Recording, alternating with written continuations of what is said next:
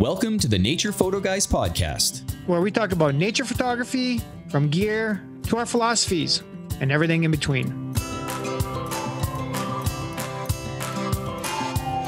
So grab a cup of coffee, sit back and relax. You're listening to Joe Desjardins and Chris Gibbs, the Nature Photo Guys.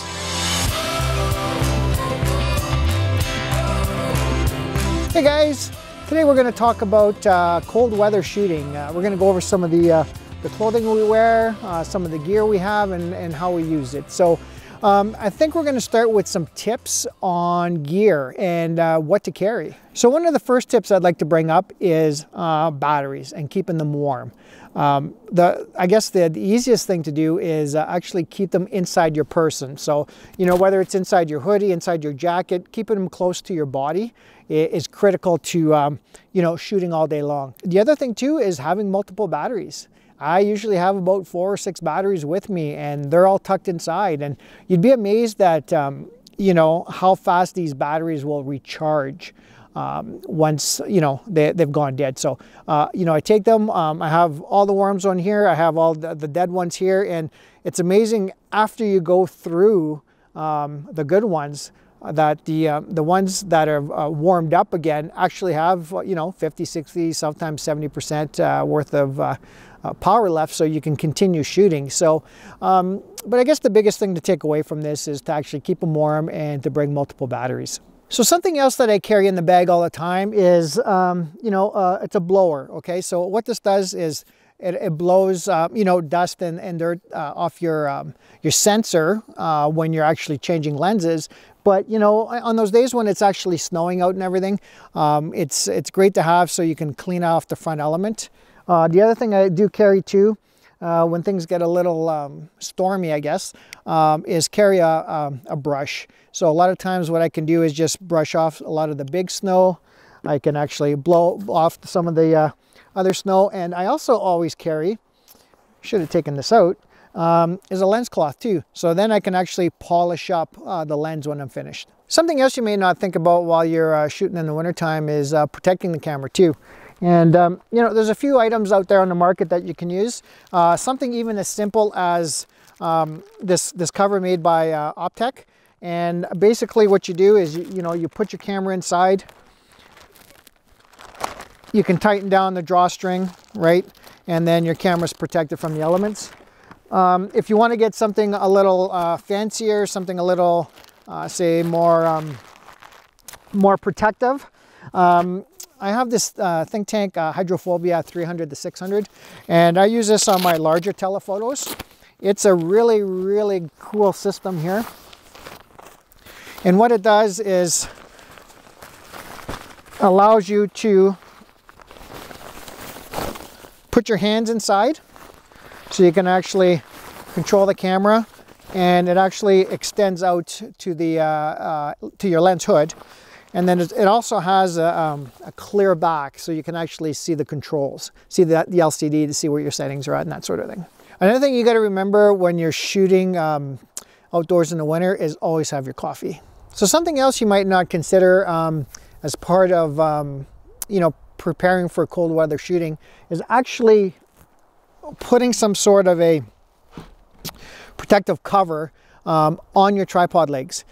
Because, you know, whether it's steel or carbon fiber, they are going to get cold. So what I actually have here are these covers I actually got at Bass Pro, and they're actually covers for the armrest on tree stands and stuff. They were discounted. I picked up a bunch of them, and yeah, I'll use them on multiple tripods. But that cold will resonate right through your gloves if you don't have anything to protect the tripod legs. Something else I have in my bag, and I carry it all year, is a folding, I guess, bum warmer, something to kneel on, that sort of thing. I picked this up at Mountain Equipment Co-op. It folds up quite nicely, fits in the side of my bag.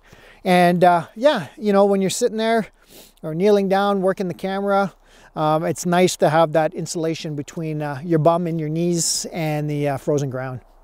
So while you have to protect your gear in cold weather, you also want to protect yourself.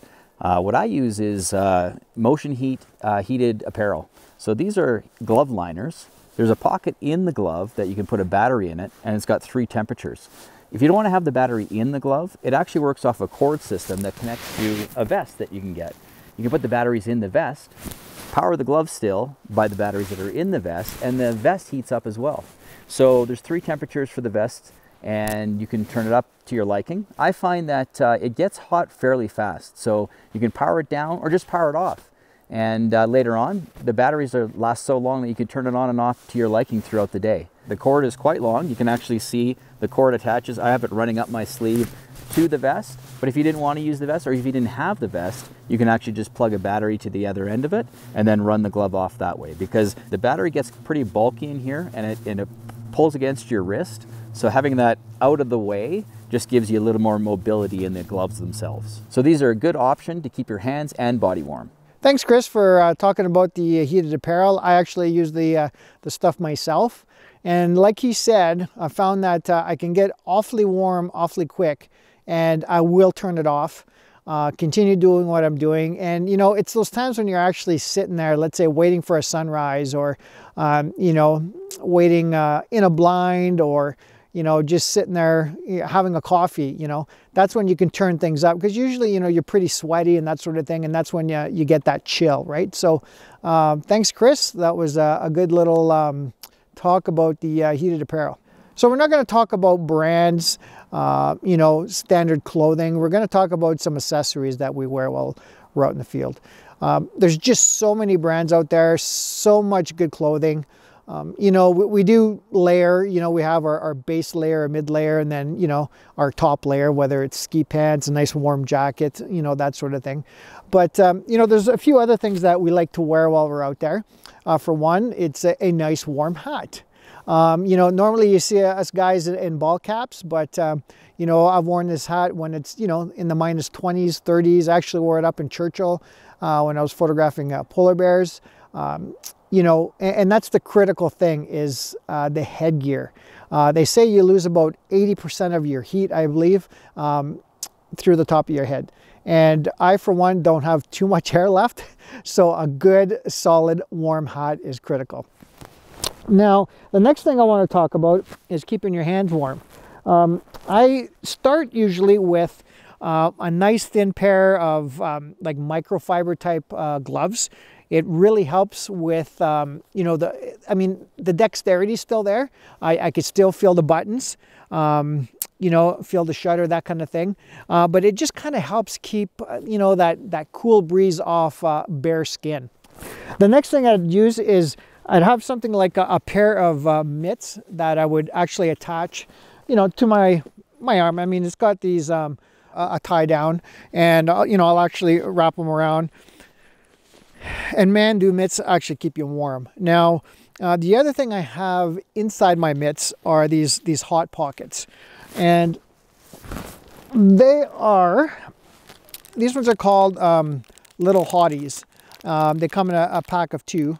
I've also got the kind that actually you can put into your boots, and they're on the thinner side, and they're actually they've got like a sticky substance to them, so they don't actually slip. So, you know, beside your hands, I've also got them for your boots.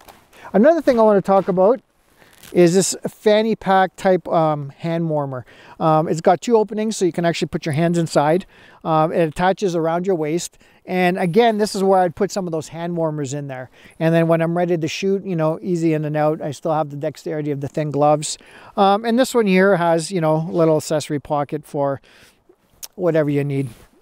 The other thing, your face. You know, I've got a full-size balaclava that actually goes over top the head, comes down in front of the face, and then it's got these tie downs to actually cinch it up, so it protects the front of your face.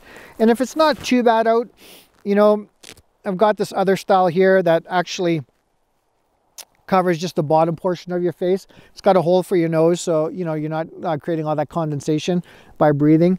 And yeah, there you go. Covers the bottom part of your face. Now, if you don't want to go crazy and get an awesome hat like this, you know, just a traditional toque is good to go. Now, I just want to talk about a few other accessories to make you a little more comfortable. You know, when you're out there shooting, say, you know, sunrise, sunset, landscape photography, and you're actually getting low to the ground, if you don't have something like we showed you earlier that I'm actually sitting on, knee pads. I'm kind of known for wearing knee pads all year round, but to have something like this to get down on the ground and to be comfortable all day, I just find these absolutely priceless. Now you may notice a few other things that I'm wearing here. These are called gaiters, okay? And what gaiters do is actually it's a transition. It protects the transition point from your pants to your boots, and when you're actually in deep snow, it prevents the snow from actually coming in up under your pants, getting your base layer wet. And what happens is the wetness, actually the water actually soaks down into your socks, so it'll actually wick its way down your socks and into your boots, creating cold feet. So I find gaiters to be absolutely critical when you're shooting in the winter conditions. And the last thing I want to talk about are these micro spikes. You know, it doesn't really matter what time of the year come winter time. If the snow isn't all that deep and you don't need snowshoes, I've got these on all the time. I mean, Chris and I talked about it. You know, he's been using these for the first time this year, and just that comfort level, that confidence you have on the trail, especially, you know, from a previous day of, you know, warm weather to the next day when it's actually cooled off quite a bit and you got some slippery conditions. I mean, these make all the difference in the world. So what happens when you get home? How do you prevent, you know, condensation and everything from building up inside your camera gear? Well, the first thing I would suggest is first taking out your batteries and taking out your memory cards while you're in the field. And then what I normally do is actually I keep my camera bag closed. I keep it zipped up for at least 24 hours while I bring it from outside to inside. Now, the other suggestion, and what I know a lot of people do, is actually put their camera bag inside of a garbage bag and seal that up. And what that does is it just prevents the hot air from combining itself with the cold gear and creating condensation. And you can even go as far as putting each individual piece, like a camera body, lenses, inside of a Ziploc bag. That's also a great idea. But just keep that in mind, guys. I mean, when we were up in Churchill, what we actually did was, at the end of the day, where we were staying, we actually kept our gear inside the porch. So it allowed our gear to stay acclimated the entire week we were up there. So we didn't have to worry about, you know, the process of going in and out of, you know, cold to hot, that kind of thing. All we did was bring in our batteries and our memory cards. The other thing I want to bring up is when you're shooting from your vehicle. Now, when I'm in my vehicle shooting in the winter, I'm always, my gear is always on, and I never turn the heat on, especially at my feet. And the reason being is this. Normally I'll have my gear pointed down onto the floor, especially some of the larger telephotos and stuff I have. And what happens is, if you keep the temperature inside the cab too warm, then what's happening is the front element of your lens is expanding. And then when you go to take that camera outdoors, whether you're shooting out the window or you quickly stop, open the door, and you're shooting for a few minutes, or even if you stop, grab the camera gear, go out and start hiking, or you see an animal off in the distance, well, the camera needs time to acclimate. So what happens is, as the lens is contracting to the cold, you're going to get soft images, and you're going to wonder what's going on, and that's the reason why you have to keep that camera at a cool temperature the entire time you're out, so you don't have that problem. So one last tip, guys, I'd like to bring up is actually camera setting, and that's exposure compensation. So how the camera reads a scene is it's trying to create an 18% gray tonality to the image. And what I mean by that is it's not trying to create everything gray. It's the tonality of it. So back in the film days, you know, we'd have to actually use a light meter at times, that sort of thing, to get a nice exposure, especially in bright conditions. We'd actually take a meter reading off of a gray card, you know, that kind of thing. So in order to combat that, what we use is exposure compensation. So what that's actually doing is fooling the camera. Well, it's not actually fooling the camera. What's happening is the camera's doing its job. It's creating an image which is 18% gray tonality. So what we have to do is, because we don't want the snow to look all gray and dingy, we need to use exposure compensation. And what exposure compensation does is overrides the baseline exposure that the camera is using. So normally, depending on how much snow you have in the scene, right? That's one factor. You know, if you're photographing, let's say, a moose, and the moose encompasses the majority of the scene, then of course you wouldn't be using it. But, you know, doing a landscape image, let's say, where the entire scene is snow, this is where we'd actually start adjusting the exposure. We'd actually use, you know, maybe +1, +1.5, +2 on the exposure compensation. And what that does is, again, it overrides what the camera's saying, and it brings the snow back to white and not gray. So, you know, something to play with, guys. You know, obviously the beauty with digital cameras is you can actually see what's going on. The best way, though, to determine whether you've got a bang on exposure is using the histogram, making sure it isn't right up to the right, and all the highlights are blown. So keep that in mind. If you have any questions about that, guys, drop us a line via email or drop us a comment. We'd be happy to answer that. So as you can see, there's lots of options for cold weather shooting. These are options that we use. If you have any ideas or any suggestions, drop us a comment. We'd love to hear what you guys use, and hey, we might use some in future videos. So again, thanks for watching. Thanks for joining us on the Nature Photo Guys podcast. If you have any questions, contact us at info@thenaturephotoguys.ca or message us on Facebook and Instagram at the Nature Photo Guys podcast. Visit YouTube and subscribe to our channel to watch all our latest videos. Or follow and listen to our latest podcast on Apple Podcasts, Spotify, or on our website at thenaturephotoguys.ca. We'll catch you next time on the Nature Photo Guys podcast.